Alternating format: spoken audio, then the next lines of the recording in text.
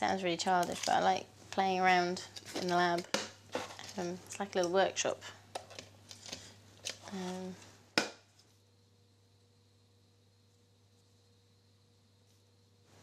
Have loads of toys that you can kind of mess around with.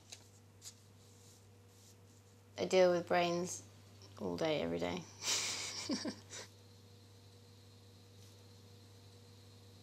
We're just trying to understand how the brain works at the most fundamental level.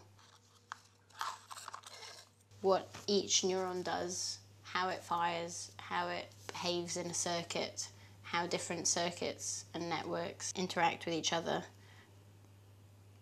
You know, what happens in our brains when we're seeing something or hearing something or touching something. So yeah, so that's half of the brain on this side. That's the cortex. It's half a hemisphere.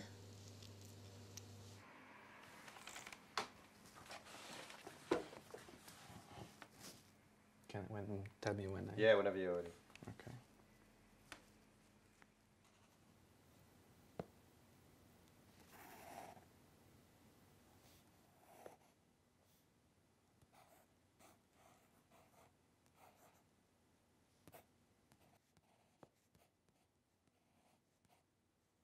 I think everyone draws as a kid. Just some people stop. I don't really know why.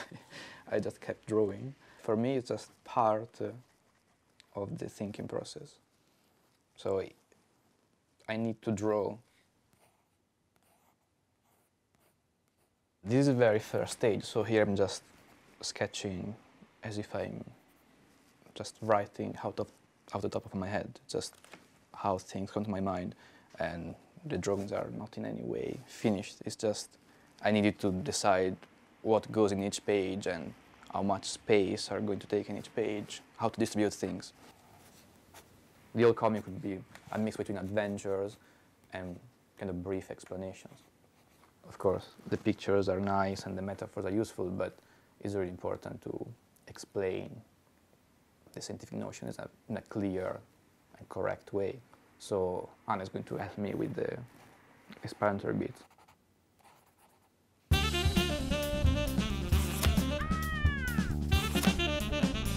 The goal of the Neurocomic is to explain scientific ideas to a general audience in a sort of fun, engaging, clear way.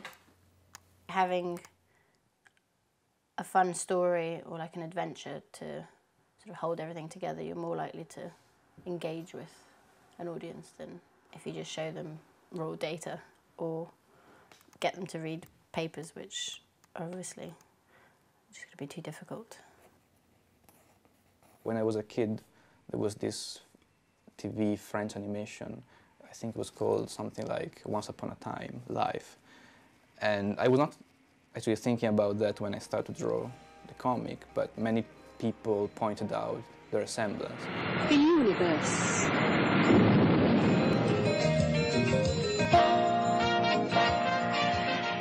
The development that was to lead to man. And the great thing is that you don't really notice all the science. Even stuff I was not aware when I was a kid, I later on realized it was actually kind of scientifically correct. Hundreds of millions of spermatozoa set out for an onslaught. Only 1% of them will succeed in breaking through the barrier created by the neck of the womb.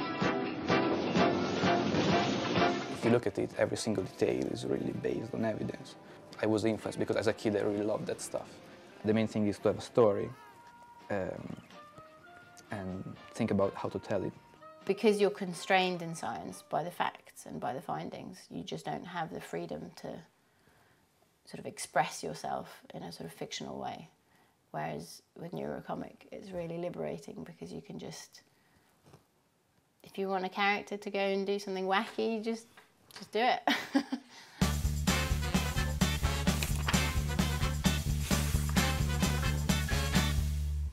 We came up with this idea of a character, a sort of general character. It doesn't have a name, it's just this man which get sucked into the brain. And looking for a way out, it gets to learn about the brain. It's not particularly brave, it's trying to avoid problems, and actually is kind of bored by the science, doesn't really want to listen to this stuff, it just wants to get out of there.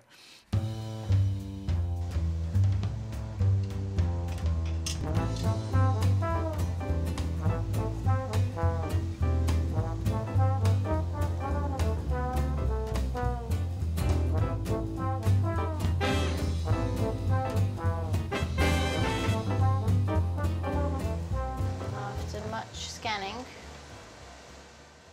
we get a really beautiful cell. So this is a spiny neuron, which is a brain cell, and you have lots of dendrites coming out from the cell body, which is at the middle, and all these dendrites receive information from other neurons. Each different neuron that I've looked at, to me, has a different character, and it sounds really stupid, but I think they definitely have their own kind of personalities, or maybe it's just me projecting that onto the things that I'm seeing. I also give them names. There was one called Sanchez, one was called Ula, oh, then there was Rodriguez and Gonzalez and Foxtrot. Yeah, but don't put that in.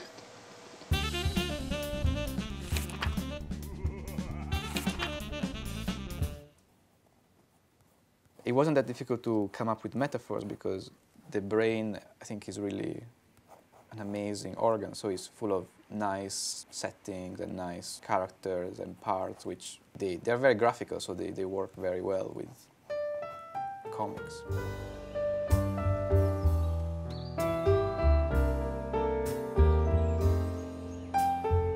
It would be difficult to explain difficult neuroscience concepts without the use of metaphors. If it's not something that people can relate to, then they're not going to be interested in it. I think the way the brain works, I think it lends itself very well to metaphors.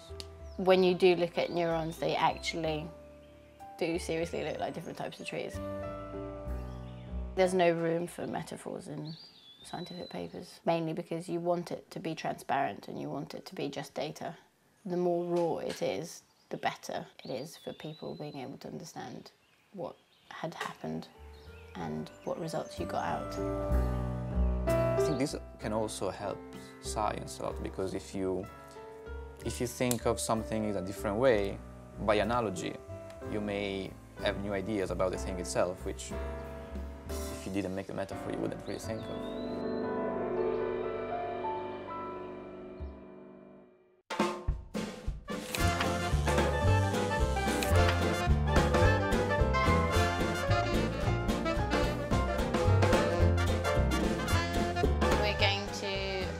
Tomorrow and go through the preliminary drawings. I'm going to see whether his scientific context is correct. This little neurotransmitter there, Yeah. why can't that be a woman? If it becomes too sciencey. But it has to be about science. What is the role of this character? Who is this character? That's both my idea. Steal my idea. You're asking me whether it's interesting reading scientific papers. I mean, you can tell me. Do you think this looks interesting?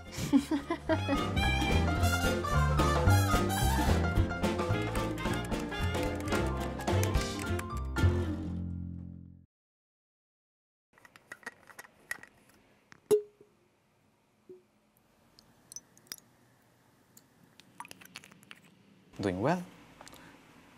Drawing is almost done. We just need to refine the text, especially on the scientific parts with Hana.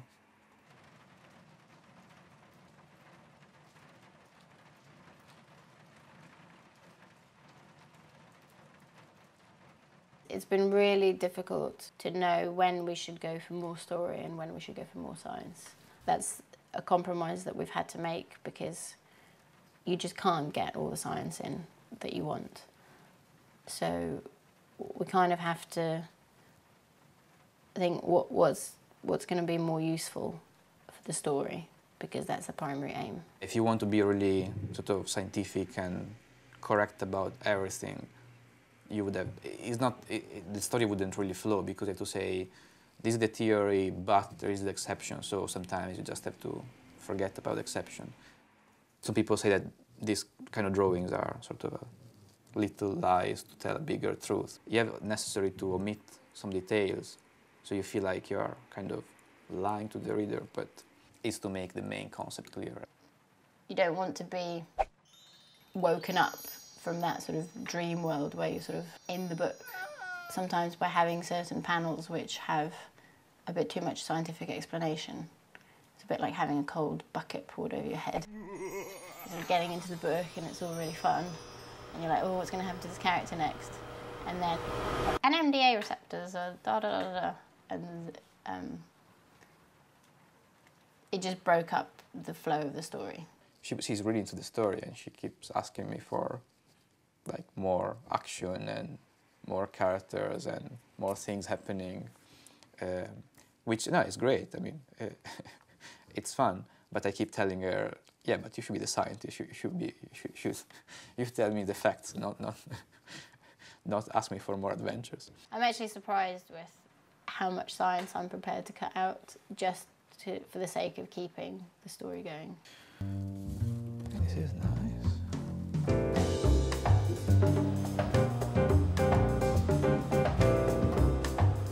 I think simplification and metaphor is a valuable thing for science itself, and scientists force you to think about it more. We know what is a neuron, how it works, but if you think of it in a different way and you play with the idea for a bit, maybe it's going to give you new insight. I think he likes to think that he's an artist, but he's actually a scientist, I think, because he's so insistent on making sure that the science comes across. In the end, it's our brain animating these stories. Like nothing will happen, it's just ink on paper. And I find it really amazing. The comics really rely on the power, the imagination power of our brain. I've always got some sort of ideas floating around in my head where I have to kind of get them out. I love that freedom. I don't think that I get that freedom in science, because you're always constrained with facts and evidence, and you're always trying to sort of squeeze it into this narrow shape so that it fits. So I will always have to do something like fiction.